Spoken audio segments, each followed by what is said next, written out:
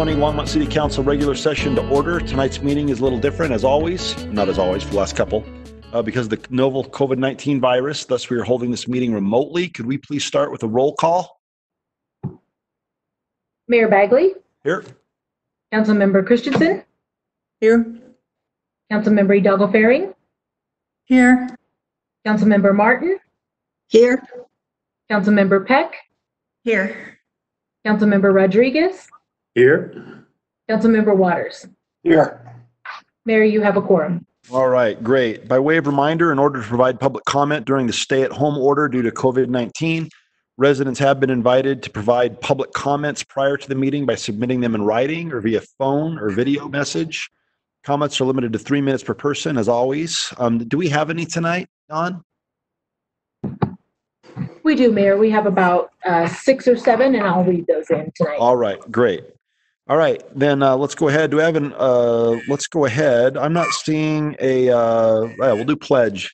So I don't have a flag here this time. I'm in my home, unlike the last 2 times. So we'll say the Pledge of Allegiance without a flag or standing. So you ready? All right. I pledge allegiance to the flag of the United States of America, to the republic for which it stands, one nation, under God, indivisible, with liberty and justice for all. All right. So can we go ahead and have a motion to approve the minutes of March 31st, 2020? So moved. All right. That was seconded by Joan. So it was moved by Councilmember Christensen. It was seconded by Councilmember Peck. Any debate or discussion? All right, seeing none, all in favor, say aye. Aye. Aye. Aye. All opposed, say nay. All right, the motion carries unanimously. Anybody have any agenda revision, submission of documents, or motions? All right, that's cool. All right, let's move on then to City Manager's report on the COVID-19 update and emergency items for consideration. Harold, the time is yours. Good afternoon, Mayor and Council. Today you're actually going to have 3 of us prepare the report for today. I'm going to start it off. And then Dan and I are going to try to tag team his portion where I'm bringing screens up, and then we'll move to Jim in terms of the financial work that we've been doing. A couple of things that I wanted to update you all on. And so last week we had a question regarding golf. Actually, we received some additional guidance from Boulder County Health Department and the Colorado Department of Health in terms of what we need to do.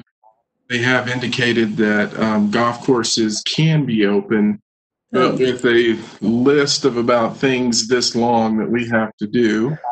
And so Karen and Jeff and the golf pros have been working on that. I've seen a draft of it, and we'll be looking at it and then also watching the data in terms of making that decision.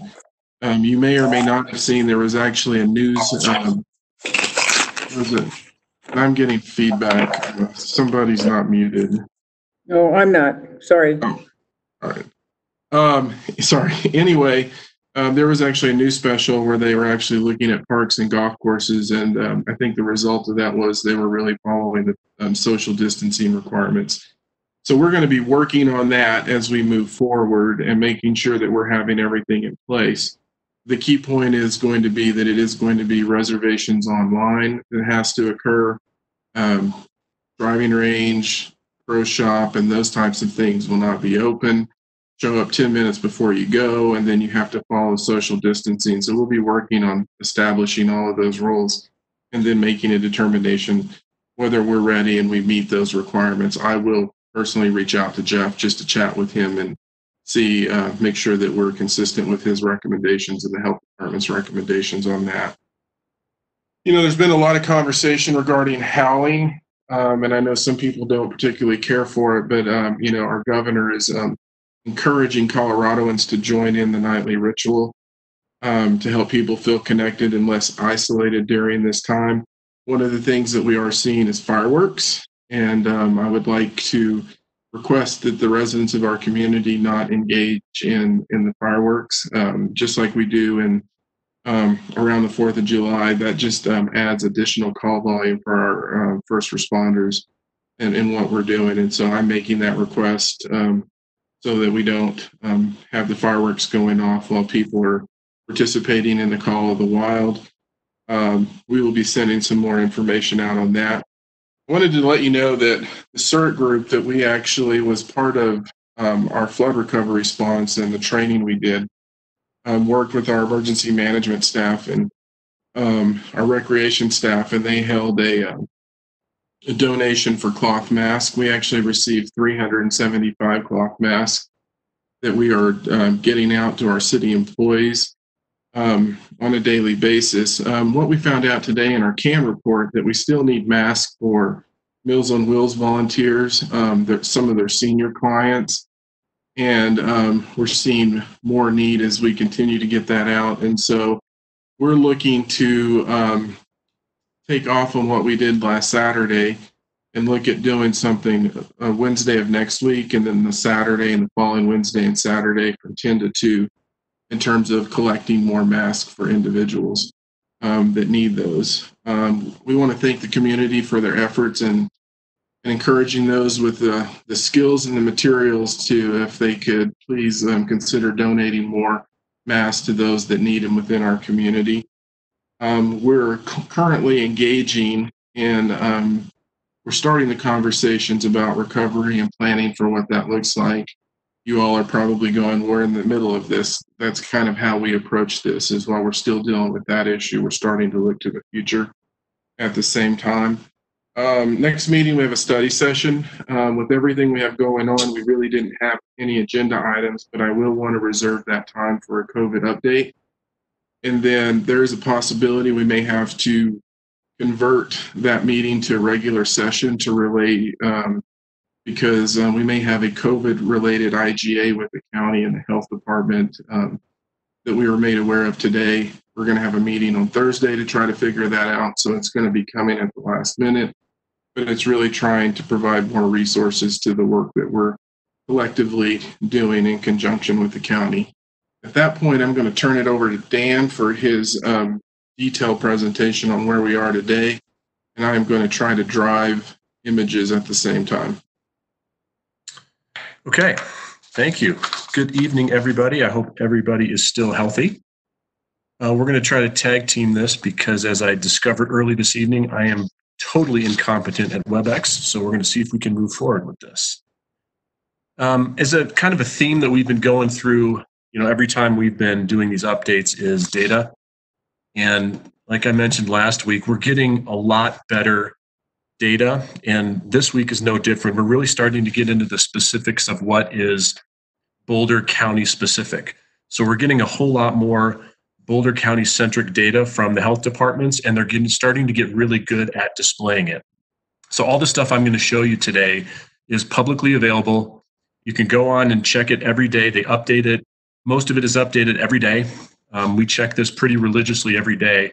So it's a good way to just kind of track how things are going.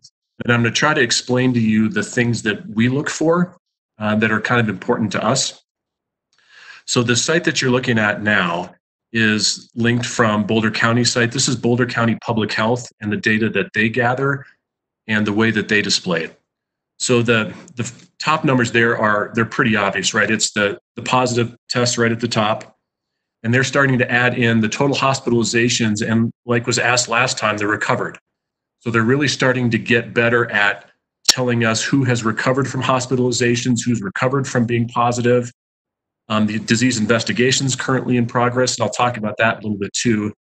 And then, unfortunately, at the bottom is the number deceased. That number's up to 15 now. Harold, if you scroll down just a little bit and go down to the 3-day average growth. So this 3-day average growth graph is one of the most important ones that we're really looking for, because this is a good visual representation of flattening the curve.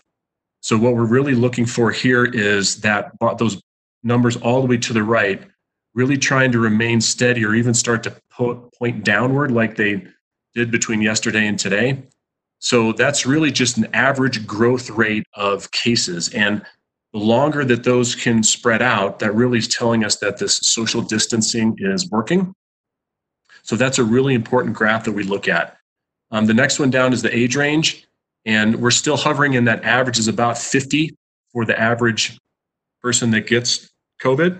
And if you scroll down even further, you get into some more detail of really breaking down more demographics. So the positive test versus how they get hospitalized, whether they're in ICU or not. And then all the way on the right, the dark red, I'm going to guess that is deceased. So we still are in the most serious cases are in the 60 and over. And if you go down even further, we start to get into town and city of residence. And this is where it gets even a little more interesting. So you'll see at the top, the top two numbers, of course, are Boulder and Longmont, which is what you would expect for the top two population centers. But if you scroll down a little bit more, the good news for Longmont is it breaks it down then into a percentage, well, not percentage, but the number per 100,000. So you'll see on the far right, Boulder's the top, and then Lafayette and Louisville are ahead of Longmont. And what that tells you is the citizens of Longmont are paying attention to what we're asking them to do and what the governor's asking them to do. So that's another good number for us to keep tracking. That's something else that we'd like to ask you all to do is please help us with that message. We have some week of good news here, but that certainly does not mean that we are out of the woods yet. We need to continue what we're doing, and the more that you all can do to help us with that, the better. And the last number on this at the very bottom is just the long-term care facilities, which from the very beginning, these are really, we've watched these very closely because certainly this is where some of our older adults are located all in the same area. And we really want to place a lot of resources here. Public health spends a lot of time here. We know the hospitals are involved in this, and we try to facilitate conversations as we can. And we try to really understand what's going on with the long-term care facilities to make sure we don't have significant outbreaks in those settings. Harold, if you flip over to the county one real fast, I'm sorry, the state one. Yeah, the one thing I wanted to say when you see currently hospitalized, I will tell you that if you saw some of the news last night, they were actually talking about the data that Boulder County is displaying today versus others, and they are getting more granular. But the other thing that they also talked about is I do want to let you all know and the community know they are trying to work with the hospital groups in terms of getting even more data available to us. So on the state site, this is kind of obviously a state level look at what's going on, the cases, the hospitalizations, and a couple numbers here that are important to us. Certainly the Boulder number is important, but if you scroll down and you look at the Weld County number, that number keeps going up relatively significantly. That's at 858 now. Yesterday was about, I think it was 802 yesterday. The Boulder County number yesterday was 284. So the growth rates are pretty significantly different. So we continue to watch that because the Weld County numbers certainly impact Longs Peak Hospital on our eastern border. That's an impact on our medical system here.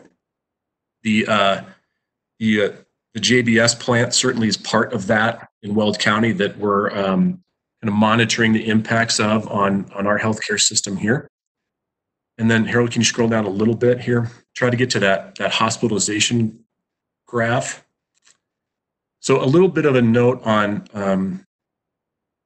that one right there. So this is another good visualization of that flattening of the curve.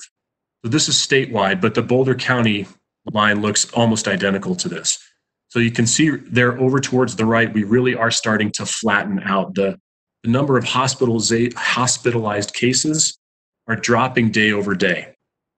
And there's a difference in, this is the more important number to us, these hospitalized cases, as opposed to the overall cases. Because another one of the good items of note here is the increased amount of testing that we can do. So there's a lot of increased testing capacity locally and through the state. Both of our hospitals can test not only first responders and healthcare workers, but they're looking at ways they can start expanding that out. They're definitely not there yet. But as we increased our testing capacity, the number of cases are going to go up. And that's, as weird as it is to say, that's almost a good thing because we know the community spreads out there. We know the cases are out there. But as we test, if that number goes up and the hospitalization rate here remains flat, that means that we're getting better at testing and isolating, which is one of the most important things we can do to eventually get out of this stay-at-home order. If we don't have the ability to test and isolate, then we're really going to have to think about being able to lift this order. So it's kind of strange to think about, but as the number of cases go up, that's not necessarily a bad thing when you compare it to the number of hospitalizations. A couple other things I just wanted to point out. I know there was a question last week about ventilators. The hospital system locally still remains in good shape. They have the whole week. We talk to them every day. Their capacity is good. The county capacity remains good. We have not significantly pushed the capacity. We had a meeting with the agency administrators of the county today, and Jeff Zayak, the director of public health, was on, and he and the other metro public health directors are feeling pretty good about where we are in the hospital surge right now. They feel as though we've held pretty well, and they're feeling good about where we are in the next week or two. So that's pretty good news. The other question about ventilators was, is Colorado going to get any? Colorado did get 100 ventilators from the national stockpile, but none went to Boulder County, which is almost weirdly enough sort of a good thing too. That means we weren't significantly in need of them right now, but we did not get any in this county. A couple other things I just wanted to point out, like Harold mentioned, the mask drive. It was a wonderful outpouring from the community. We've already handed out 200 of those to city staff, and we're going to be handing out the rest in the next day or two. We're certainly going to need a lot more of those. As we move into this next phase, we're really talking about what does that transition into really emphasizing the economic recovery look like? What do the staff needs for that look like? How do we balance that with, I guess, what you would call normal duties at this point? And then down the road, really starting to look at post whatever the governor decides to do with lifting orders. How does that affect city facilities, city staff, what that could look like in the future, and everything we would need to do to start accommodating that. I think that's my update. Certainly we can answer any questions that you have, but I think the overall message right now is things are looking okay. I mean, that curve is flattening out. We're holding okay with our PPE, and the hospitals are managing to hold on to the surge. So I think those are all positive messages I have for you today. Yeah, I think the term we're using is we're cautiously optimistic. You may have heard others say that recently. I think Paulie has a question.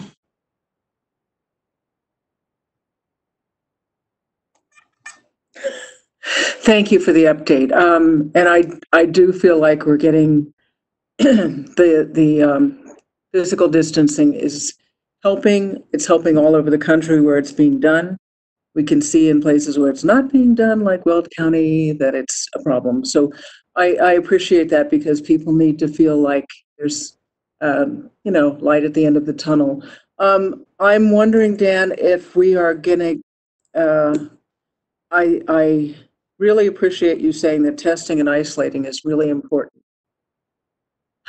It's very difficult to get any testing. And that's a problem all over the country, and to also get it processed. I know a lot of people are working on that. Are we getting any more ability to test? We are, but we're limited right now to the tiers that public health is still set up. They're still working on those that are hospitalized first, but we've moved past that now. So now our first responders are getting tests back in a day or two, where before it was taking 7 to 10 days. So we were having, police and firefighters home for 10 days just waiting on a test result. We're past that now. They're moving down to where we have the capacity to get those back in a day or two. And that's we can get that done through Kaiser and both health systems now.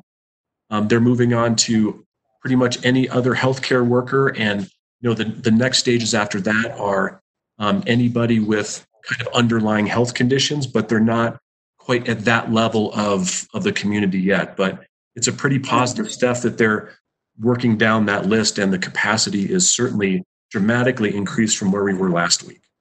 Yeah, that's great. The other thing is, I know that people all over town are sewing masks like crazy little demons. If a lot of those efforts, as we talked about last week, are being coordinated with the city and Hidden Treasures, is that still the case, or should people be able to can people bring things to the city, and who should we be contacting if we want to do that? I'm sick right now, so I can't be sewing because that would not be a good idea, but Sure. So we are still working with Hidden Treasures, and we do want to limit the drop off to the days that Harold mentioned, because we can staff those days and we can immediately wash the masks and we can package them. We can do a lot of different things with the staff we have there, and we prevent people from kind of driving around to city facilities that aren't really open anyway. So if we try to target those days where we have staff available to receive the masks. And the PIT group is doing a great job of getting all that stuff out. It's out there, all of our social media, it's out on the website. They do a great job of getting those things out. And our goal is to do those often enough so there's, an option of 1 or 2 times a week that people can come and drop those off. Yeah, and I also want to thank you for directing people to the county websites, and I think the county's doing a great job of giving people legitimate sites that they can go to and get the real facts, and that does a lot to helping people understand that this is limited. We need to just keep doing this for a while, and we'll get out of this eventually, sooner, I think, than later. So thank you for all you're doing. I think I wanted to add something that Dan talked about. Is I think a lot of our conversations this week to the point of testing are really focusing on testing and the epidemiological tracing. That tends to be a lot of our conversations, and I think that's going to be a product of the IGAs and what we do, and how do we get how do we as the city work with the county to make sure they have, if they need it, resources to do some of that tracing. And so just to let council know, we're spending a fair amount of time on that now. Councilmember Peck?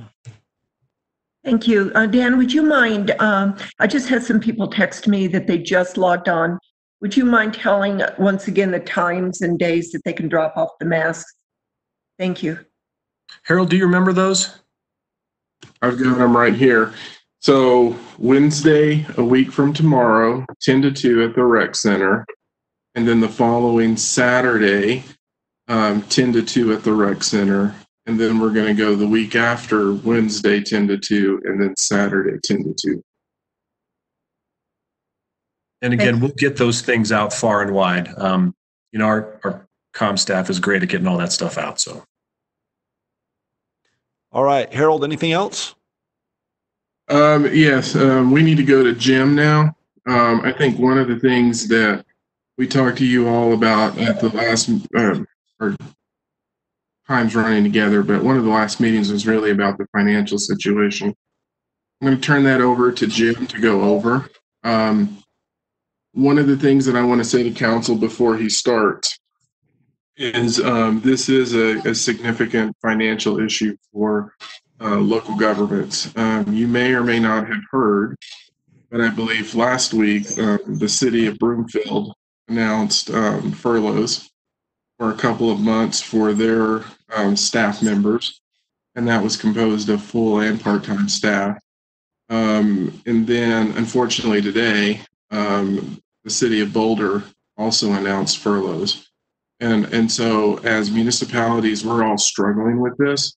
The one thing I do want to point out is that we're all different, and we have a different economic basis and different structures financially that we put together, but we are all talking on a regular basis and working collectively to see if we're understanding the situation in the same way. But this is going to be a significant financial issue for us now, and then it's also going to be one as we enter the 2021 budget work that we're going to have to do. The items that Jim's going to present is really the situation now in this fiscal year. As we have more data, we will then be evaluating what we present to you all. We were scheduled to present May 5th for budget conversations and looking to the future. We're going to try to hold to that date, but really at this point, we're trying to get as much information as we can to look to the future, but this is going to be a challenge for us. Jim? Okay, good evening, Mayor Bagley, members of council, Jim Golden, Chief Financial Officer. So I think it was 3 weeks ago that I first gave you our first round of projections for the impacts from the COVID-19 event. So these are constantly being reviewed and updated as we get new information.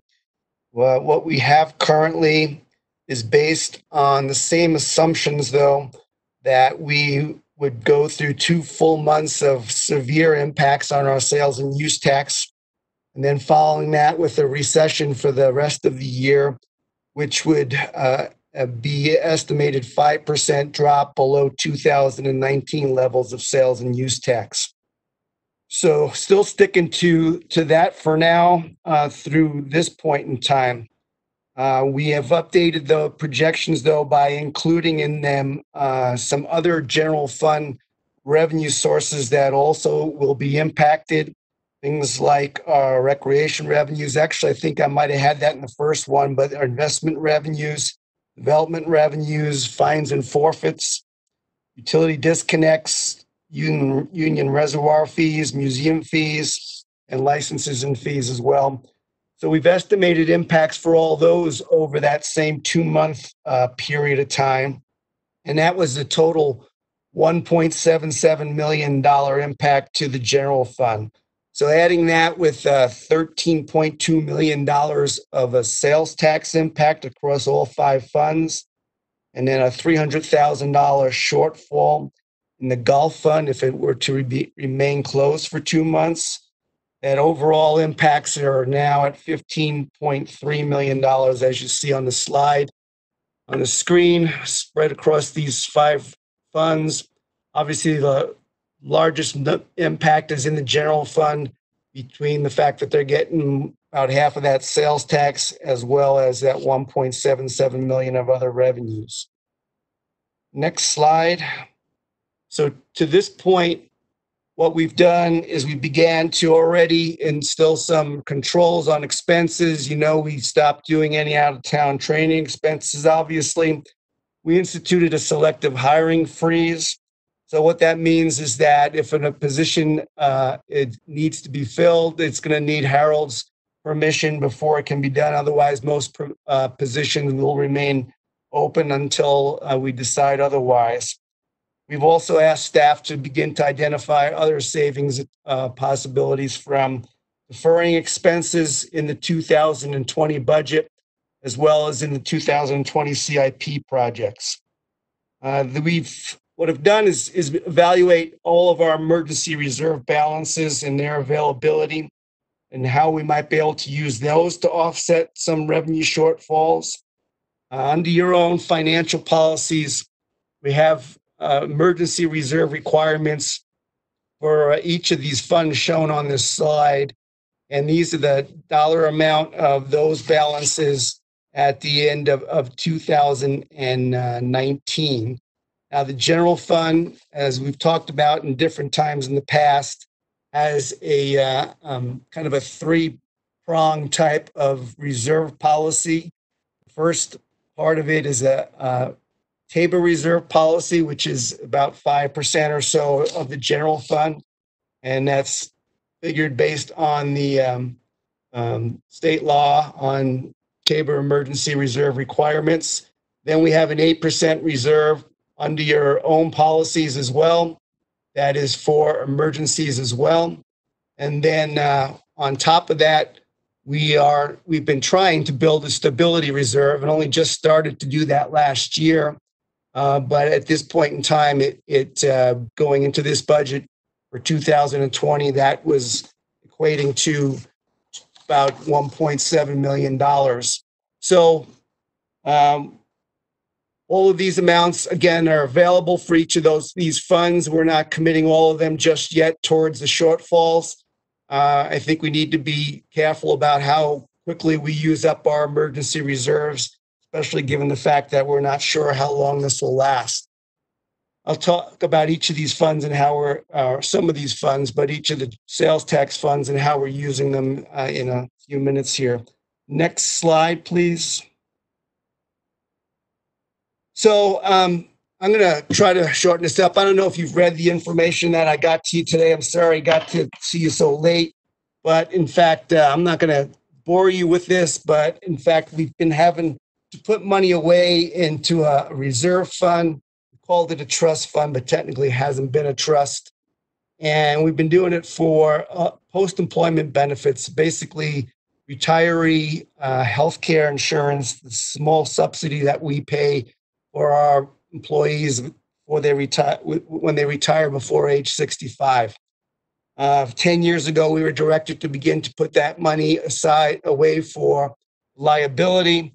And in fact, we have now determined with the assistance of new auditors and a new actuary that we're actually addressing those expenses on a pay-as-we-go basis. And that $3.5 million we have put away there is actually not needing to be put away, which I won't say too much about the fact, but I've been questioning it for 10 years. But anyway, so it's a great time for us to find this out because that is basically providing us $3.5 million of equity that we would not have had in any other year available to us. It's going to go back to about 25 different funds that have been putting the money towards this. Anywhere where we have payroll, we've been putting money towards this to the health benefit fund. And the health benefit fund is what actually has been paying this OPEB of dollars or OPEB expense each year. So I will point out how much of an impact that is on some of these funds as we go through it. Next slide, please. So in the general fund, we have an $8.7 million shortfall. I will point out, I did the first time we talked about this, I will again. If this lasts longer than a 2-month impact on severe drop in sales tax, then these estimates go up higher. And I will point out as I go through each fund how much that will increase for those funds. So, but given the shortfall that we projected, 8.7 million in the general fund, things that we're doing to offset that, we already talked to you about the stabilization reserves. That's 1.7 million. The OPEB equity I just talked about is 2.1. Hey, Jim. Yes. Hey, Brian, Mayor, we're seeing questions. Hold on, I don't see that because I don't see, all I see is the general fund. I don't see people. I just see the presentation on my screen. I see Councilmember Martin. Can we wait till the end of the presentation before we go to questions? Councilmember She's Martin? nodding her head yes. Okay, let's just keep going then, and then Councilmember Martin, you're in the queue. Okay, so the other thing that we've had is this year in the 2020 budget process, we had a lot of one-time money available to us, as well as some operating money that we didn't utilize for operating expenses. I should say ongoing revenue that we did not utilize for ongoing expenses. The reason we did that is because we had concerns about the 2021 budget process and our ability to keep up with increasing costs, given that that was going to be a year where there would be no growth in property tax. So what we did is we had about $885,000 of property tax revenue that was budgeted and not used for ongoing expenses, but instead for one-time type expenses. We also had some use tax money that for a few years now, each year, we are also doing something similar with use tax from building permits, not using them for ongoing expenses. So we have about 1.3 million from those two sources that we put toward the main, first and main transit station. And then we had another $1.2 million left over from, or projected to be left over from 19 operations, either savings or excess revenues. So we put $2.5 million towards the first and main transit station. It's a $5 million project in the CIP that the city needs to come to the table with to be able to match the input from RTD that we still need to get from them of about 17 million, I believe. We have $1.25 million already put aside, and this was going to take us up to 3.75 million of that needed $5 million. But what we are doing here in this action would be we're essentially unfunding that $2.5 million and using it to offset revenue shortfalls. We had some dollars set aside in the general fund balance of $565,000 for in case a potential grant didn't come through. We're putting that instead towards this as well. And then finally, we did have $300,000 that we had set for a contingency in the general fund for the city manager's control. And we've already utilized part of that, but the balance that's in place of almost $245,000 is available. So this is 7.18 million here to offset the shortfall. It gives us 1.5 that we still have to generate through budgetary savings. I did give you an attachment to this. I'm not going to take you through the attachment tonight, but it gives you an awful lot of detail of the type of budgetary adjustments that we're making in multiple funds, whether they be up to the amount of the shortfalls or beyond the shortfalls that we are planning on. So included in that is how we would address this $1.5 million, but it would include mostly vacancy savings from freezing positions, as well as some other one-time expenses that we can defer and or consider deferring, and as well as some budgetary savings from managing our budgets tighter. Next slide, please. I would just want to point back out on the general fund. So every month longer that the conditions that I described were to persist, that would be another 2.4 or 5 million impact on the general fund. And I think that's, at this point, I'll just call that a somewhat conservative estimate until we know more about the total sales tax impact.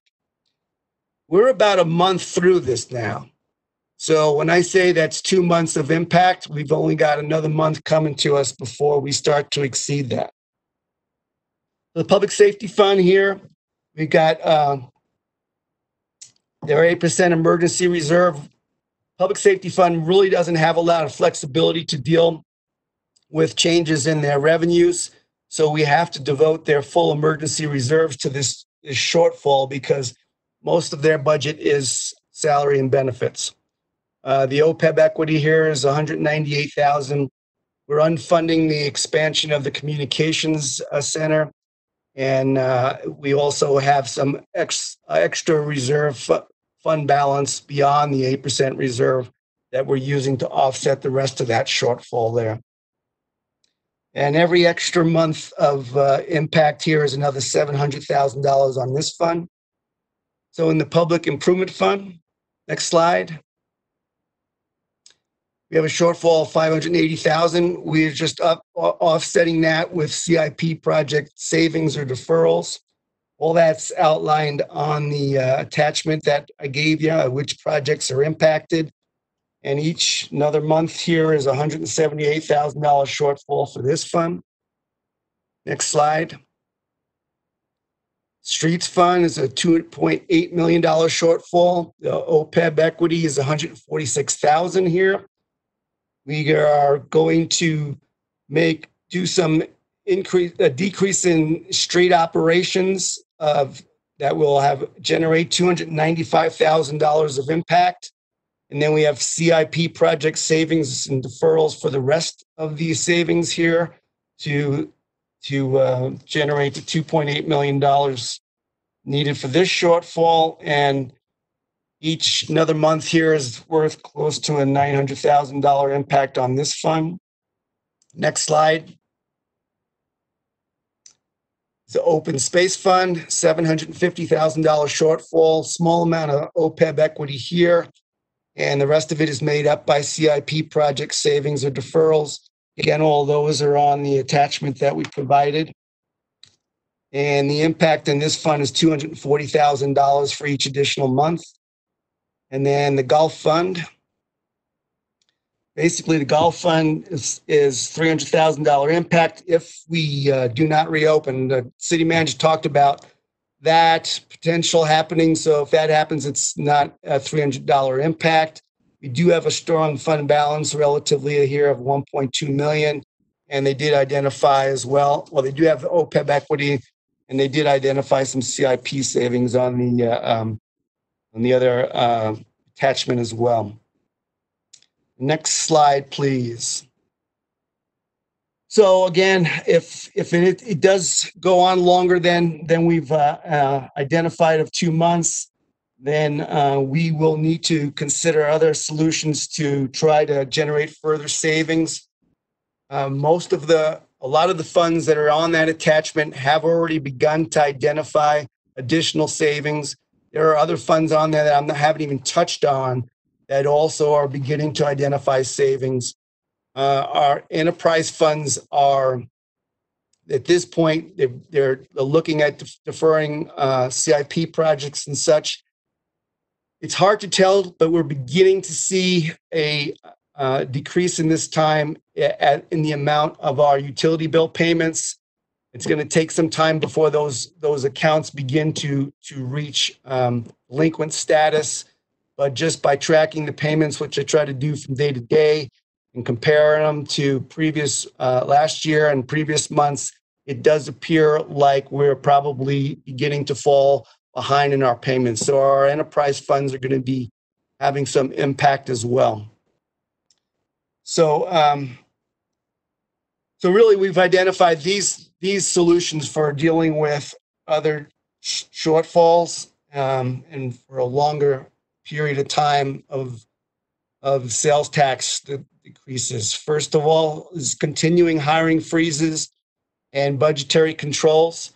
And that's not like we're expecting a lot of turnover at this point in time, but if any positions do turn over, they'll all be subjected to the same hiring freeze that we've talked about to this point.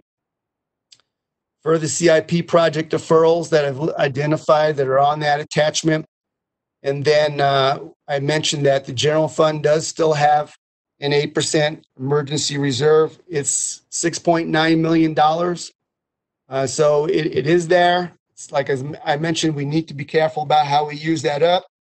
Table reserve is really hard to actually utilize because by law you got to replace it by the end of the year anyhow. So we're really looking at trying to deal with this full year. So I don't see the table reserve as being an available solution. Oil and gas revenue, we are receiving some significant oil and gas revenue. So we have identified that potentially we might be able to utilize that revenue that is in excess of the budgeted expenses that we have for 2020. And then finally, we have service reductions and or furloughs, reductions in force would be a final solution. The city manager mentioned the 2021 budget process. By midsummer or so, we have to know what we're going to do in that budget and what we're going to propose to the council on September 1st. I'm hoping we learn a lot about our revenues in the next few months, so I have a much better handle on what we're going to have to deal with. But quite frankly, certainly from a general fund perspective and any sales tax related fund, we're concerned about the 2021 budget and the impacts and how long a recession goes on and how much of an impact it has. We are taking what I would call one-time adjustments and solutions to make up for this shortfall here in 20. And that's an acceptable way of dealing with this type of a situation. But when we get to doing that 2021 budget, it needs to be balanced between ongoing revenues and ongoing expenses. And if our projections for ongoing revenues are decreasing significantly from what we put in the 2020 budget, then there'll need to be like significant reductions on the expenditure side as well, which would impact our service levels. think that's all I have. I can start answering any questions you might have. Could we get the screen back so we can see everybody?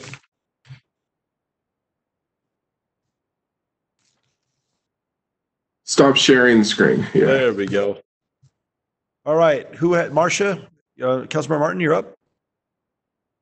Okay. Yeah, one just clarifying questions. It got a little better through Jim's presentation, but which exactly 2 months of shortfall are you counting? Is this March, April, or April, May? Good question, Councilmember Martin. I would say it's not calendar months. I would look at it from the point in time when the businesses were beginning to close, which I would think, like as I mentioned somewhere through there, I think we're about a month through that point at this time.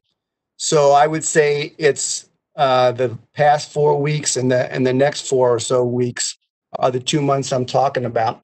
We actually, I think what I did is try to just assume we'd get our full amount for the first 2 months. And then if the rest of those final 8 months were all going to be that recession impact. So in a way that hopefully that we don't have as much of a significant impact in the early part of March, which I'll know more probably in another week or so when the tax due date comes up. Then we might be a little bit ahead of our projections because, they'll be offsetting our recession assumptions, I guess. But those were the 2 months I used. Okay, thank you. And then the other question I have is you mentioned the First and Main station and $2.5 million that's set aside for getting the match for the funding from RTD. How much again was the total that's needed to qualify for that match? So I think the city's share was projected at $5 million total. Okay. That's CIP. Yeah. So my question is, I mean, we do have a stimulating a recovery to look at, and $17 million coming in from outside would be quite a significant stimulus. Is there any is there any short-term scenario that does not require, or could we look at a short-term scenario that does not require diverting that $2.5 million, at least not yet? Or asking you to look at it than asking for an answer right now, but I think we can look at it, but to Jim's point, we would have to then look into operational issues, or we would have to look into the next fund balance. And we don't know what's coming at us in the future. Mm-hmm. What I've talked about in terms of this is I think we'll then have to look from a timing perspective in terms of, there's going to be a lot of prioritization happening, and we'll have to look at essentially the street fund, which does cover some transit, and to see if there's options there in terms of how you could look at a long-term financing structure. The other piece is the 17 million is direct funding from RTD. Mm-hmm. So we may be able to work on the timing on that in terms of how that looks, and then how we can build dollars in maybe on the backside of it. Yeah. But those are all things we're going to have to look at with that project. Right. I just hate to say goodbye to that 17 million. The 17 million's held. I mean, and so that's where I was saying on that, we may have to work with RTD in terms of when we bring our match in to maybe give us some time to look at that. That's a different conversation. Yeah, that's encouraging though. Thank you. Jim? Dr. Waters, actually, Mayor Pro Tem, did you raise your hand earlier or no? Okay, Dr. Waters, you're up. Thanks, Mayor Bagley. Just before we leave the last point here on Main Street Station, we were still at least a year away, weren't we, from accumulating the $5 million we were going to need to satisfy the match requirement? At least. So it would have been no sooner than 21, and maybe not till 22, as I recall. Yeah. Okay. Yep, I think that's correct. Specifically for Jim, just in terms of the numbers, and then I have a more kind of a general political question. Jim, you provided a fair amount of data, of detail that you made general reference to in your presentation. And it just, if I do an eyeball, I didn't take out a calculator. It's somewhere around 18.5, I think, $million of potential reductions in expenditures. Did you provide that for us just just to kind of show what's possible if we exceed that 15.3 million? Yeah, Councilmember Waters, in a way, yes. And in another way, our staff is trying to plan for worst case scenarios. And so they should just stop there. And they're because a lot of these are CIP projects. We don't want to start them if, in fact, we're going to have to pull a plug on them. Yeah, so that's what I assumed. I just wanted to confirm because there's way more data, way more detail, which I appreciate.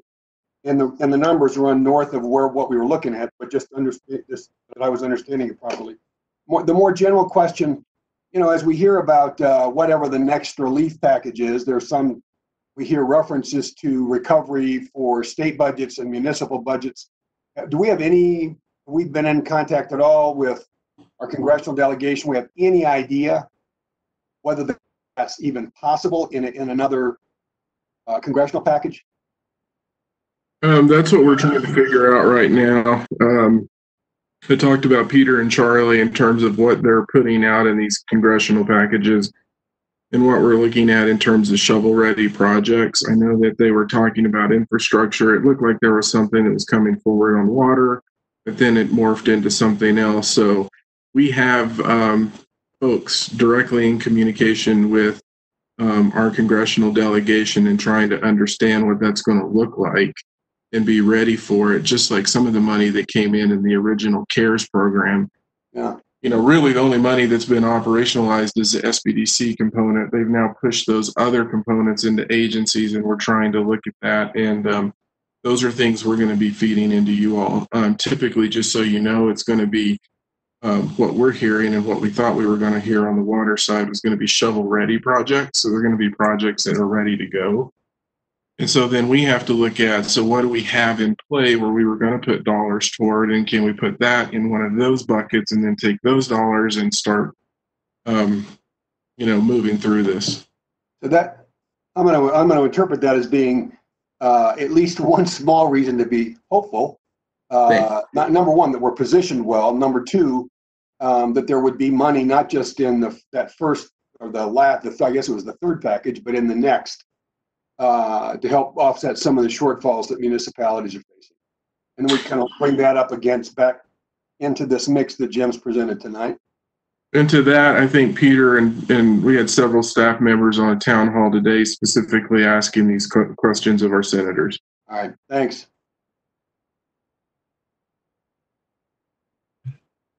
Councilmember Christensen, just takes me a while to get unmuted.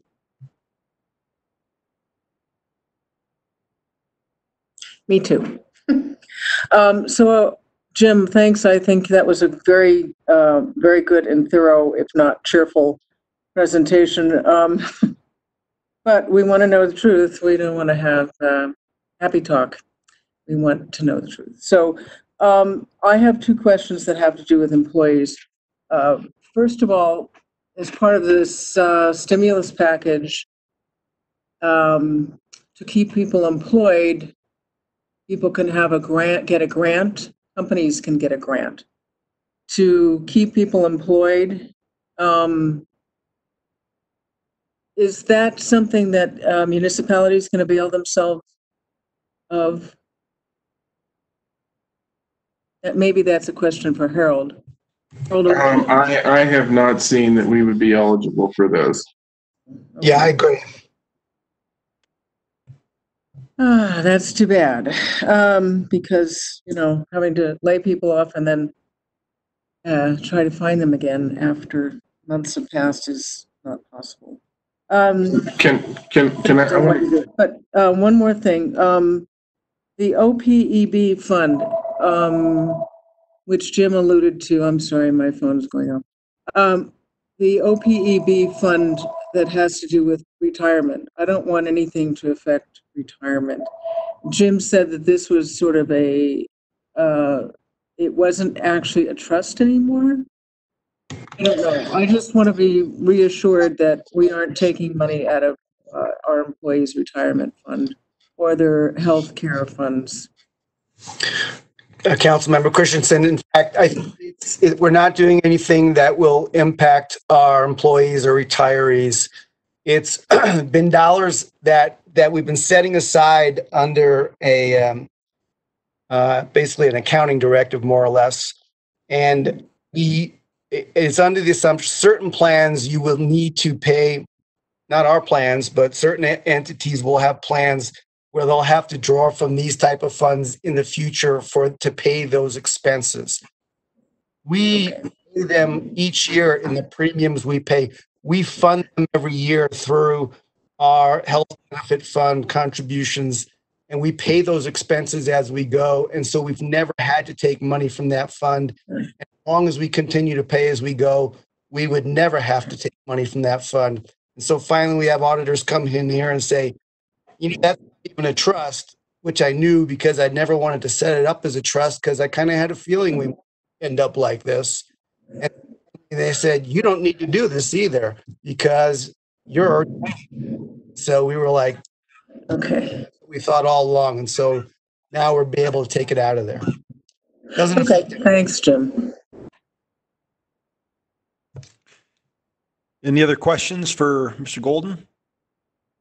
Harold, you were going to say something earlier. Do you still want to say something? Yeah, I want to say something. You know, if you go to Jim's slide, and I've been having conversations with our staff. You know, we're an organization. 70% of our budget goes to people because we are an organization based on people. And what we've said is that we want to move through. The analogy I've used is a 7-layer cake in terms of how we're moving through this. And there's a reason when you saw the service reduction at the bottom of the list is, and we really wanted to be there and be, you know, last resort as we're trying to deal with items this year. And so we're not saying at this point that people are going to be furloughed, but we did want to be honest and say, if this goes on, you know, we're going to have to really start digging into some of these options. The last thing I wanted to say and touch on something that Jim said is when we talked about the 2021 budget, and really it's okay to correct a budget mid-year with these types of one-time sources. But when you look into the next budget year, it's a different conversation. And I would remind you when we talked about the budget reset that Jim and I were talking about for a few budget cycles, that was in large part because we balanced the 08 recession off of one-time funds and not making those ongoing adjustments. So then it took us a number of years to move through it. That's exactly what we're talking about and where we're going to have to be really focused as we start coming into these future budgets and really making sure one-time funds or ongoing funds are there for ongoing expenses and really resist the temptation at times to use one-time funds for that because that just creates a different issue for you over time. All right. If there's no other questions, let's move on. Thanks, Harold. Thanks, Jim. Thanks, Dan. Can we go ahead and read the first call public invited to be heard, Don? You bet, Mayor. The first one is from Ruth Brisbeck, 1325 Wild Rose Court. And she says, a Longmont resident sent a written request to the city to open the public golf courses. I do not support her request. All one needs to see is the picture in the Times Call Thursday edition of 2 men at Youth on Wednesday, course closed, golfing. No face protection and no social distancing. Opening the courses will only multiply that carelessness and poor judgment. Please do not even broach the issue of opening the golf courses now. Keep us as safe as possible. The next one is from Vicky Marchino, 1124 Purdue Drive. And Vicky says, as a resident of Longmont and the president of the Sweet Spots Golf League, I respectfully request that the city of Longmont open the golf courses for play during this crisis. The courses can be opened with social distancing restrictions. I, for one, am not a runner, hiker, or kayaker. I'm a golfer. I golf for exercise, stress relief, and because it's just damn fun. The Sweet Spots Golf League is a ladies' league that has been playing at Twin Peaks Golf Course for 32 years. Our league is supposed to start in May. Longmont Golf requires leagues to pay in advance for our league play. Normally at this time, I am collecting league fees from past members and recruiting new members to our league. With the golf courses closed and no opening date in sight, I'm having a difficult time collecting league fees. If I don't have enough players prepaid before our league actually starts, I will have to cancel our league for the first time in 32 years. We don't want to cancel our league. Please open the Longmont courses with social distancing restrictions so we can bring reviews into Longmont Golf and begin to plan for our league play this summer. Respectfully, Vicki. The next one is from Chris Vaswig at 1609 19th Avenue. This comment is regarding the lack of social distancing and overcrowding in some of our parks. I have been a Longmont resident for over 20 years now and truly love it here, and one of the things I am most proud of is how much work and resources we have placed in our parks and open space systems. Currently, there are many people enjoying the fruits of those labors. The issue currently is that there are too many people traveling to specific areas that result in overcrowding at certain parks and open space areas, while leaving many of them empty.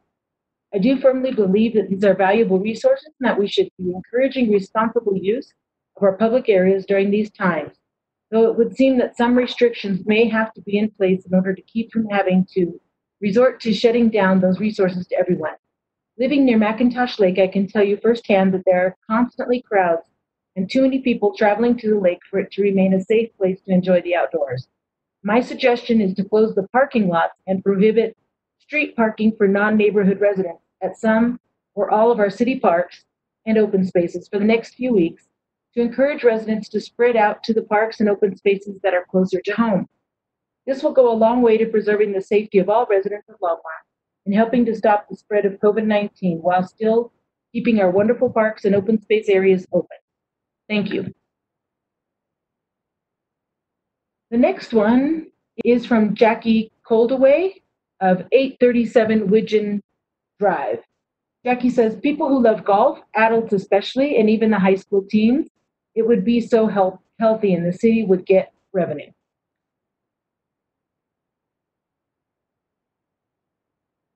All right, let's get the next one. This one is from Colleen. Ooh, she has a hard last name. Mazurkiewicz. She is from 202 Grant Street. She says, please open the public golf courses in Longmont, enforce social distancing practices, require pull carts or walking only, no golf carts, no rental clubs, and limit the number of people in the clubhouse. Thank you. The next one is from Ian Peck at 2424 9th Avenue. Ian says, how is Mayor Bagley's mouth spitting going? We need someone with some common sense running our community, not an idiot who is willing to sacrifice members of our community for his own business interests. The government should be helping small businesses keep their employees on the payroll and should also be ensuring that these businesses are still around when COVID has settled down. How many billions has the state made from selling cannabis? And why is there no money for the local businesses that we all love and support when an emergency comes and affects our community? And then the last one is from Stanley Toll, 2137 Dexter Drive, Apartment D. Stanley says, even in this time of pandemic, when having housing is a life or death issue, housing discrimination is live and well against the most foldable in our community, those that have housing subsidies. This discrimination appears to be organized and pervasive. People who qualify for these subsidies often lose these subsidies because they cannot find suitable housing within the allotted time. With the present health emergency, these people face increased danger to their lives because of inadequate housing. I would urge the City Council to take emergency action to ensure that these people are protected against the present discriminatory practices that Longmont landlords are currently engaging in. Mayor, that is all the public comment for tonight. All right, great. Let's move on to the consent agenda and introduction and reading by title of first reading of ordinances, please.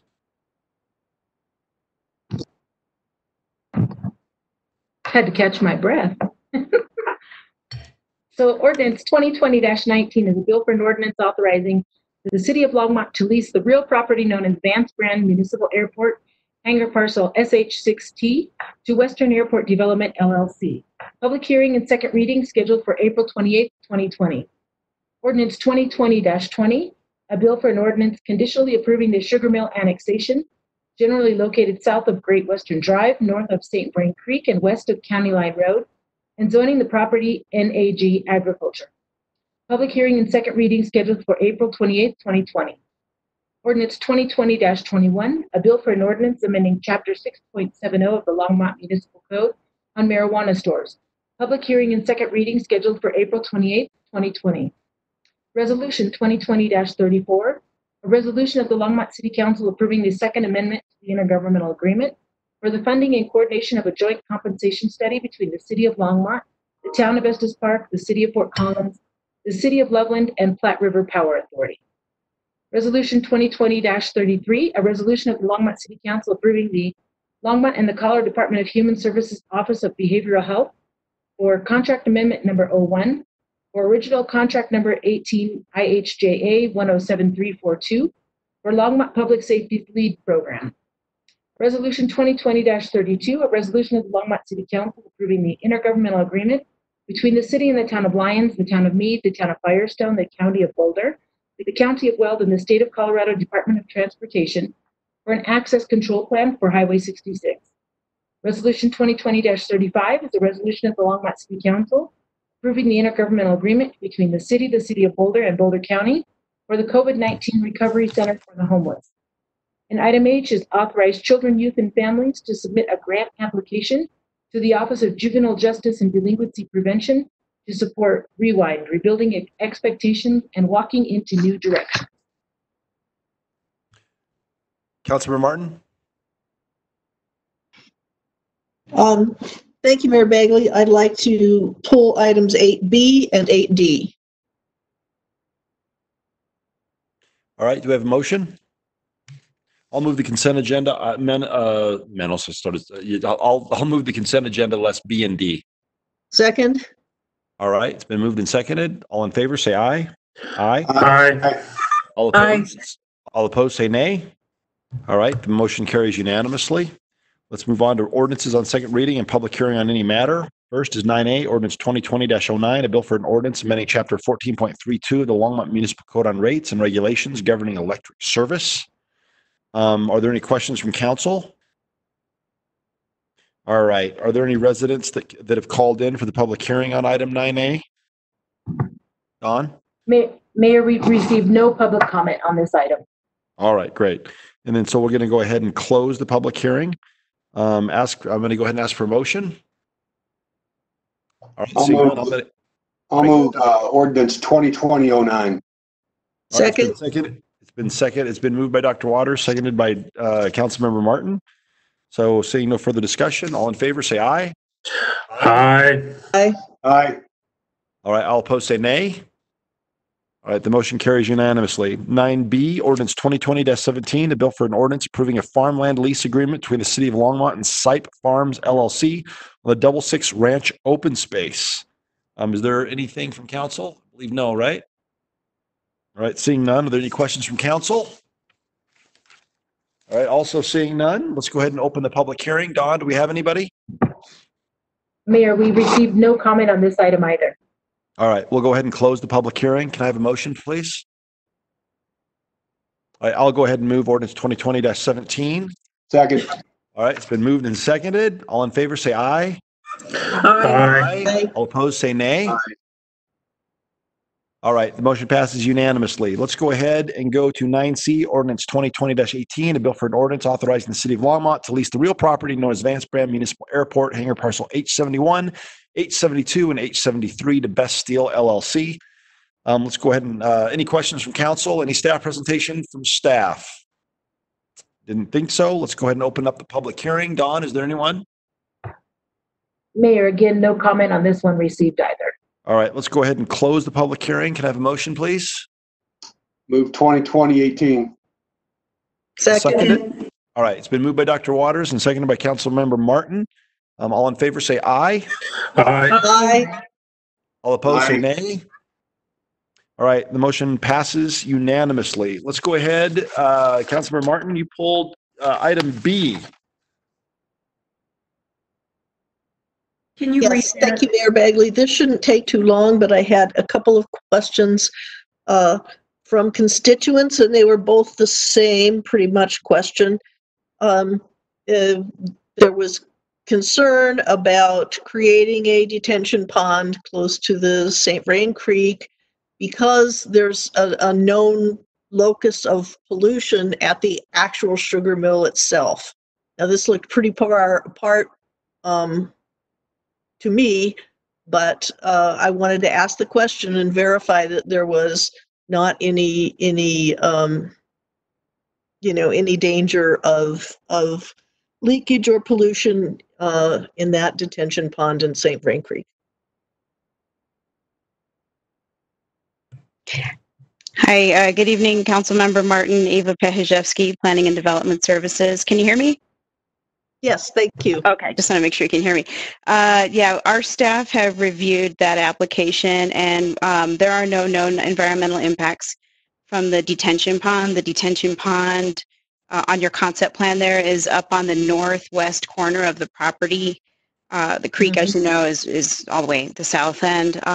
So there were no environmental impacts that were identified in either the applicant's environmental reports or from our public works staff. Okay, and do you know approximately how far that detention pond is from the actual site of the sugar mill, which does have environmental concerns?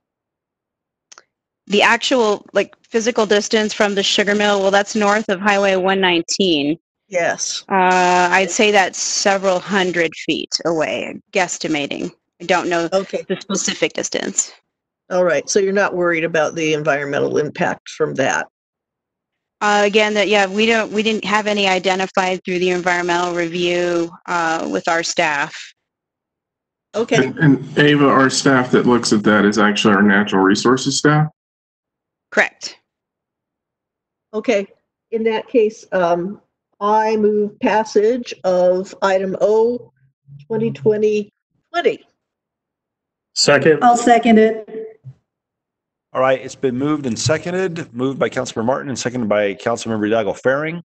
Councilmember Christensen, do you have a question or comment? Yes, I would like us to put a condition on this. And the condition is because what we keep doing is we annex something that's county agricultural land, and then a year later or 6 months later, it becomes something that gets built on. The people at Mill Village were promised that it would be a village and that there would be lots and lots of little shops around there. They didn't get that. What they got is a lot of apartments surrounding them. And then they got some more apartments and housing on the west side, which was their view to the mountains. And now we're proposing this part on the south side, which they've been promised would be green space or open space, sort of. So I would like to put a condition on this, that this actually does stay agricultural land and that it cannot turn into built land, residential land.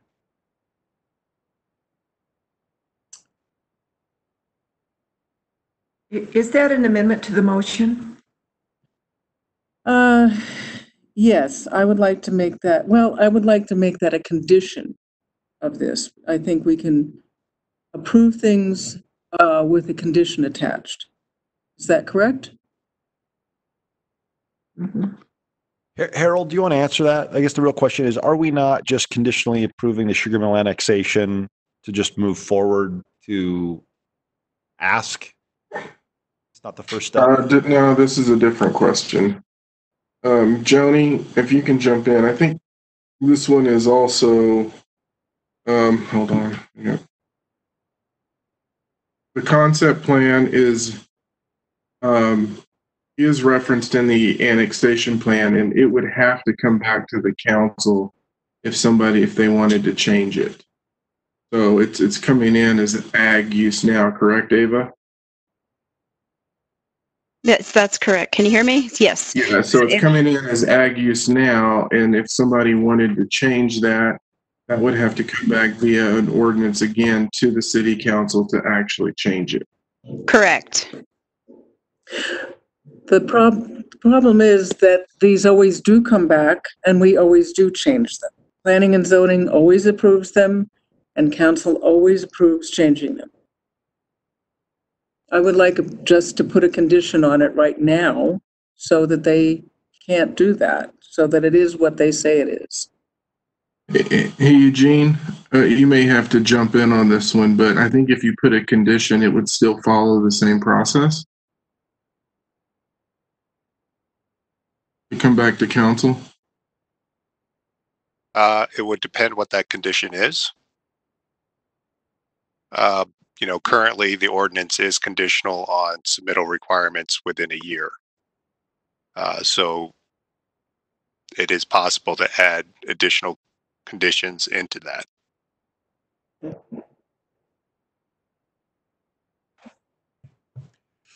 All right, Councilmember Peck. Okay, well.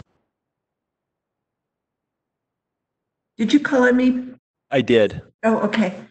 I would agree with that condition because if it can come back within a year asking for a different zoning, then I think would not this condition disallow that? This is a question for Eugene, I think.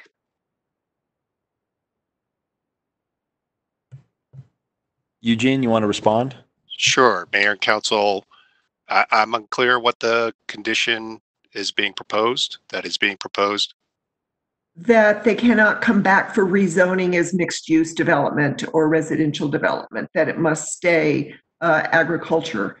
So my question is, if we put that conditional use on it now, you stated that they could come back within a year. Would this condition that we put on it now keep them from requesting a different zoning later? So clarification, the ordinance as it's set up is a conditional approval, and within a year, they need to come back and satisfy submittal requirements for Title 15. That I was just sort of explaining how the current ordinance is set up. The proposal is to put a condition that this remained agricultural in perpetuity. Is that what I'm understanding? I think so, Eugene. Yes. You know, I haven't seen a condition like that before. I think I would need to do legal research on our authority to impose a condition like that.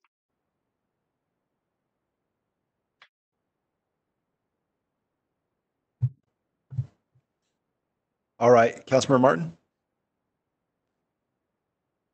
Thank you, Mayor Bagley. I'd just like to say that we are at such an uncertain time that whether it's allowable or not, it seems like this is the wrong time to put any perpetual conditions on anything.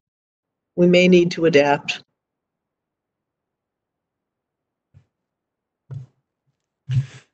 All right, so let's go ahead and vote on the amendment first, and then we will vote on the original motion. So all in favor of Councilmember Christensen's amendment? And actually, Councilmember Christensen, can you actually restate your amendment? Okay. This is a condition. And it was seconded by Councilmember Peck, correct? Okay. Did it get a But second? the condition is that this remain agricultural land, that it is not eligible for the zoning to be changed.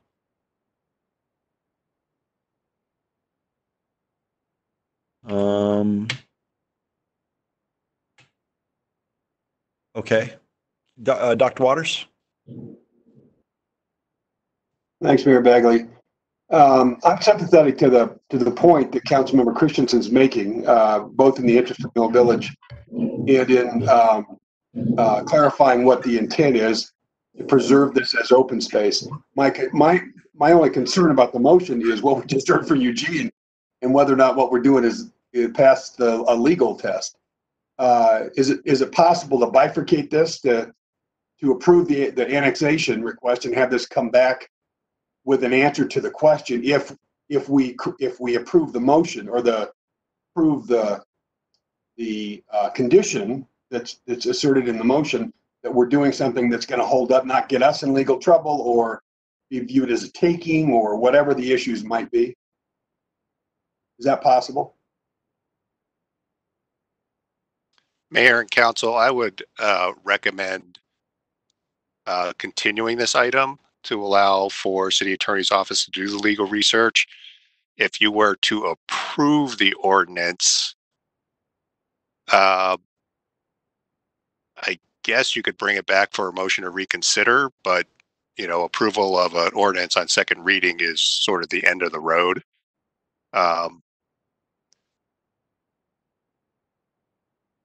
So I think those are the options: either continue or approve now and potentially bring it back on a motion to reconsider. I could certainly have the legal research done by next regular session. This is first reading. Oh, this is first reading. Okay. Your point still holds true, right? Yeah. Yeah. My mistake. I thought we were on second reading. You could approve and I could get you that information confidentially between now and second reading. So we would still have an opportunity at second reading to approve that condition if we don't have any legal issues attached to that action. Is that clear? Is that correct? Correct, Councilmember Waters. All right. So I just would say I'm sympathetic, but personally I'd rather wait. If we're going to vote on it tonight, I'll probably vote against the motion only because I don't know where we stand legally. I'd rather personally continue it and take that action when it comes back for second reading, knowing that we're not going to create some problem for the city. Is that a motion, Dr. Waters, to table the motion? Yeah, I'll move to table the motion. All right, I'll second it. Any debate on the issue of tabling this issue till next council meeting? All right, all in favor? Aye. Aye. Aye. Opposed? Nay. All right, the motion to table item 8B is postponed until the next meeting. Going nuts. Eugene, thank you. All right, let's go ahead and move on to item. Yep, go ahead, Councilmember Peck. Thank you. Just for clarification, I understood the city attorney to say that he would give us that information confidentially, and then we could put a condition on it at second reading. Did I understand him right? Rather than come back with it at next meeting. Can you clarify that? Eugene, is that accurate? Mayor and Council, Eugene May. Yeah, that was one option, would be to approve tonight on first reading. I could get you additional information shortly, and then council could make a decision on the condition on second reading. Okay, thank you for that clarification. All right, get us the information, Eugene. Thank you. All right, item 9D, Councilmember Martin. Don't we need to approve the ordinance on first reading? That's true. If there's a motion, is there a motion? Then I'll move approval of 8B. I have to go scroll back up to the ordinance on first reading. I'll second that. Any further discussion or debate? Is Polly still around? Can somebody call Polly and get her back on? Mayor, she's on. We lost your video. Okay. Really? Oh, right. I'm here. Okay, well, let's go ahead and vote. There's a motion to pass 8B on first reading. All in favor, say aye. Mayor, don't we have two motions to pass on the table now? Because I moved it first. I guess there's like two and then motions. We moved it again. It's been moved, but the 9B will or 8B will be voted on. All in favor, say aye. Aye. Aye. All opposed, say nay. All right, motion passes unanimously. Thank you. All right, now let's move on to 8D. A resolution of the Longmont City Council approving the Second Amendment to the intergovernmental agreement for the funding and coordination of a joint compensation study between the City of Longmont, the Town of Estes Park, the City of Fort Collins, the City of Loveland, and the Platte River Power Authority. Councilmember Martin? Yeah, thank you, Mayor Bagley. I have a couple of questions about this. And part of them were answered by the staff this afternoon, but I still want to ask them. First of all, the scope of this study, is it just going to be a wage and salary study in terms of what competitive wages are for a class of workers among different parts of the country that the municipal distribution utilities might hire? Or is it going to consider other options for filling the positions, such as the cities engaging in workforce development, education support, other methods other than hiring on the competitive market? Councilmember Martin, Mayor Bagley, members of City Council, David Hornbacher here. Good question, Councilmember Martin. The scope of the study is to gather data specific to compensation for different classes of electric utility positions as identified. And that just provides us with information. We also, when we look at overall compensation within the city of Longmont, this is a set of data points that we'd use, but we also look at what we also provide for competition as well as workforce development, training, development plans, and so forth, because we do feel it's very important to nurture and grow our employees, and that is also a let's call it an attractive benefit that the city offers. I think, and to answer part of your question, we have had some conversations with representatives from the school district regarding the Innovation Center and in their P-TECH program to say, how can we potentially look to the future in terms of attracting folks who may want to have a career in terms of being a lines person. And we've dabbled in some of that with them. I know Sandy's worked with them on the technology side.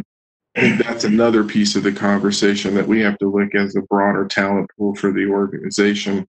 And we need to do that more holistically in terms of how do we encourage people to go into programs where we know and we see a lag in potential applicants in the future. And I think that's a different conversation that we also want to continue. Okay, thank you, Harold. That's fine. I pretty much just wanted to get that option and that course of strategy, especially if we're going to be in money-saving mode, on the table, and express my support for it. So with that, I move passage of Resolution 2020-34. I'll second. All right. 8D has been moved by Councilmember Martin and seconded by Councilmember Yawk-Faring. There's no other debate or discussion. Let's go ahead and vote. All in favor, say aye. Aye. All opposed, say nay. Nay. All right. Let's move on to the tail end of our WebEx meeting. Let's go ahead and move to 11. Are we doing okay, by the way? Is it okay to power through the end here? Yeah, but did you vote nay on this last resolution, Mayor Bagley? No, I did not. Passed unanimously. Okay. Sorry. All right, thank you. I'm going to have to step away for 2 minutes. Do you want us to stop, Harold, or do you want us to go ahead and request for the City Council to refer the Westview Acres annexation and the annexation review process? You want us to wait for you? It'd be great if you could wait for me for 2 minutes. Let's go ahead and wait for 2 minutes. Let's all take a break for 5. All right? Thanks.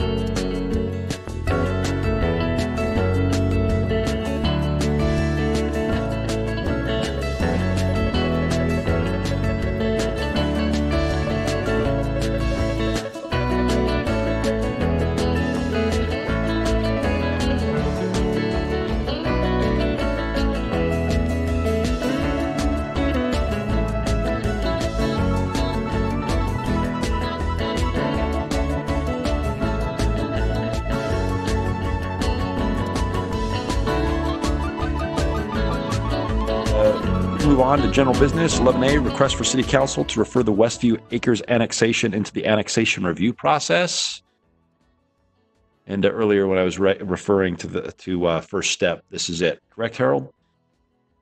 All right, so all we're doing is approving the idea that city staff can go ahead and entertain the idea of the Westview Acres annexation. We're not approving it. Do we have Councilmember Peck?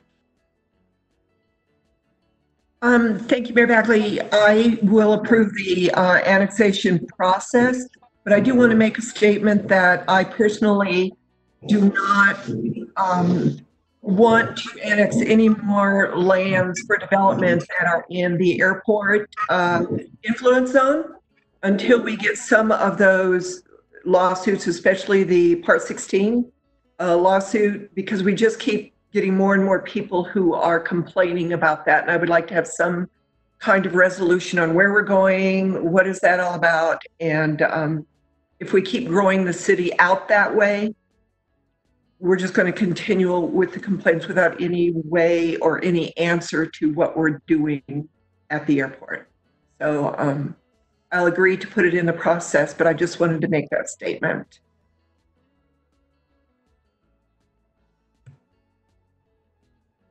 Councilmember Peck. I'm sorry, Councilmember Christensen.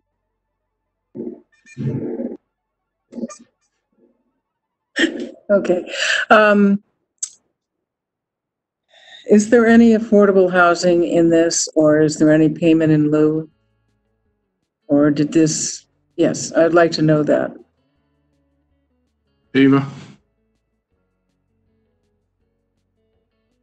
Yes, council members, at this point in the referral process, the applicant has not stated whether they're going to provide 12% of the units on site or whether they're going to pay the cash in lieu, because we're very preliminary at this process. I think as we go through annexation proceedings, if it were approved tonight, and I do have a small presentation if you'd like to see it, but that hasn't been fleshed out at this point. I think the specific answer is they will have to provide 12% or 12% cash in lieu. We just don't know which at this point. Okay, thank you. I'd just like to point out once again, we're taking agricultural land and turning it into luxury housing. Okay. Councilmember Martin. Thank you, Mayor Bagley. While I don't necessarily disapprove of taking agricultural land and turning it into something else, because we've got a lot of open space, I don't think that the land use in the rough concept plan that we have at this point is consistent with our vision for the city. Now, the Best All Collaboratives has some other projects in the city. I mean, my suspicion would be that they intend to satisfy the affordable housing ordinance with credits from other projects in the city. But do we really want to squander one of the last developments available to Longmont on large lot, cul-de-sac, winding road kind of developments? I'm not real excited about that concept plan. Dr. Waters. Thanks, Mayor Bagley. I'm one of probably several council members who's met with the developer and seen other things that this developer wants to do. And I've been impressed with both the person and other projects. So this is not about, the developer and this how stand up they are and anything like that.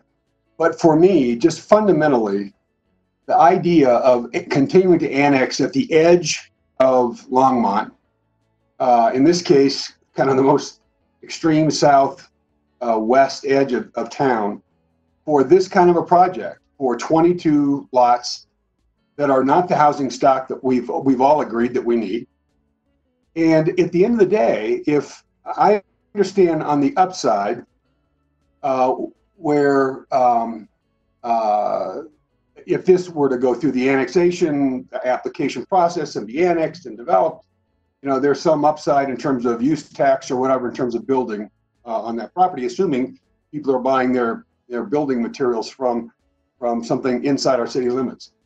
But over the long run, somebody's going to have to persuade me, even to refer this to the review process, that the revenues per acre generated on this project are going to be sustainable over the next 25 or 40 years. Because this is a classic example of a project that is going to cost the city way more than it's going to generate in property tax and other forms of revenues. Other parts of Longmont, I believe, over the long run, will have to subsidize the city's cost to maintain infrastructure for something that's for this particular project that's developed on that site with this level of density. And if I don't get the economics of it, I'm going to be all ears. I'd like to learn, but based on what I think I've learned, this doesn't play as a benefit to the city. I understand why it's a benefit to the developer. I understand why it's a benefit to the investors. Somebody tell me how it's a benefit to the city for me to vote yes, even to refer it for review. Because right now, I don't see it, and I'm going to vote no unless somebody can persuade me otherwise.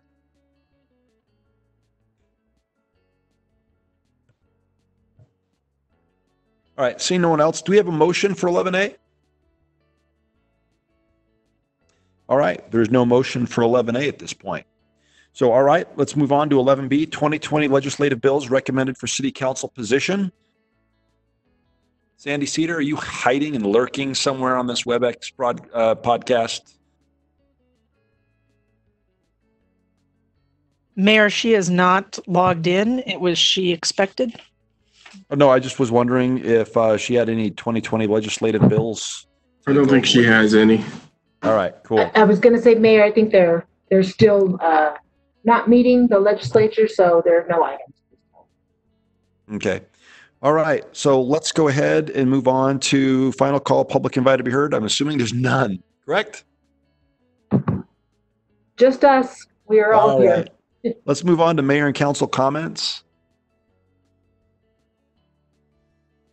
All right. Seeing none. And I guess the only thing I want to say is, as an elected Mayor. servant. Yeah, go ahead. Councilmember. Councilmember Christensen.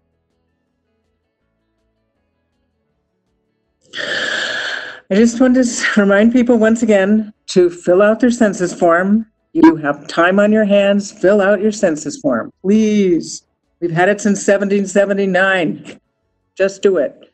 It's how we get federal money. And also, everybody, we've been doing a really terrific job, and a lot of people have really joined force, and that's the kind of town Longmont is. So keep on it. Keep the faith. We'll do better. It'll take a while. It's going to be rough, but we're doing okay. Thank you. All right, great. Councilmember Peck. Thank you, Mayor Bagley. I just wanted to say that not this past Sunday, which was Easter, but the Sunday before, there was a great turnout for the honk appreciation at the Longmont United Hospital. Policemen showed up, fire truck showed up, and everybody honked for the caregivers there, in appreciation for the caregivers. And if we could do that again, I think it would be great. It really was a super turnout. So thank everybody who did that. Councilmember Hidalgo Faring. So, today we had our WebEx meeting with the Youth Council, and they're working on a project to put out online, actually celebrating our seniors, our high school seniors.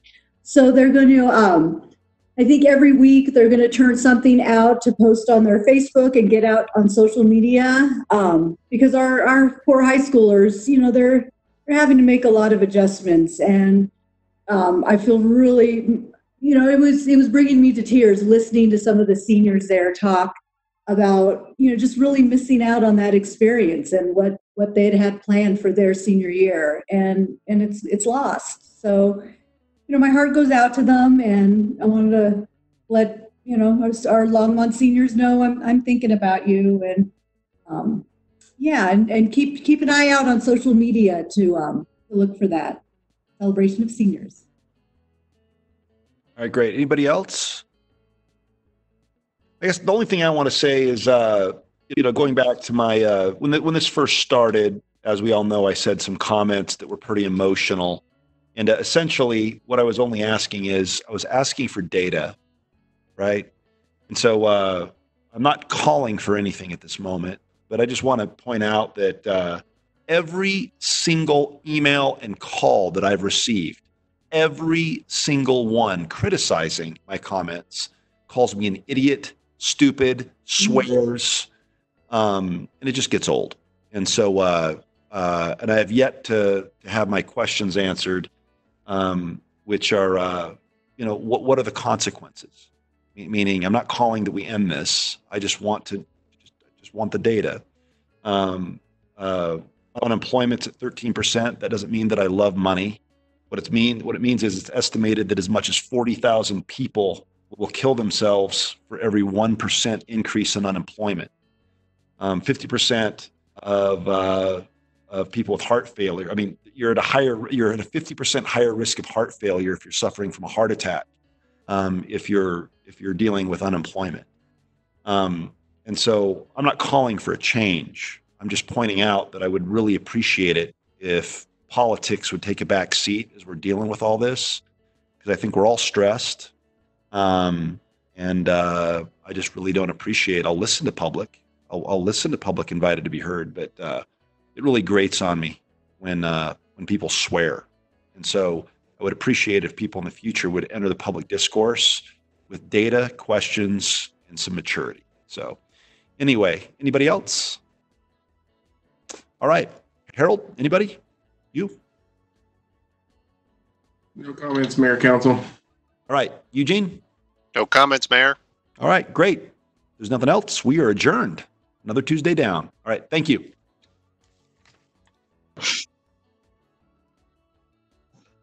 All right.